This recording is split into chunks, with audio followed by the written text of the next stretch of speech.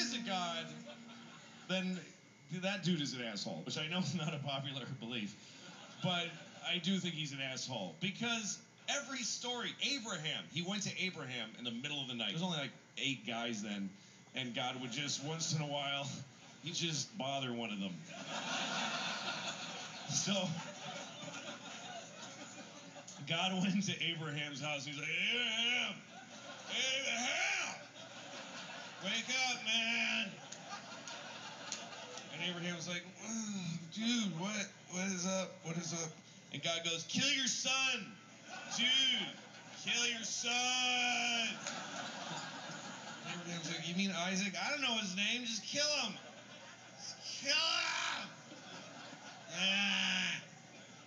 I'm God, kill him! And Abraham goes, why? Because you don't love me if you don't do it. You don't love me.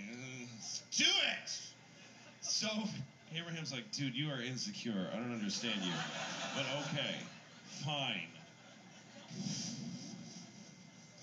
Goes, wakes up Isaac, takes him to a mountain somewhere. I don't know why he had to be all drama queen about it and take him to a mountain. Could have just killed him in his sleep and go back to sleep. But he took him to woke the poor kid up, dressed him, took him to a mountain. Kid's like, Daddy, what are we doing? Oh, I was just gonna murder you. Goes like this. God shows up right before he does it. Goes, hey, what are you doing? This is in the Bible, I swear to God. Isaac and Abraham goes, I'm killing Isaac. And God's like, why would you? That's your kid. What is wrong with you? And he's like,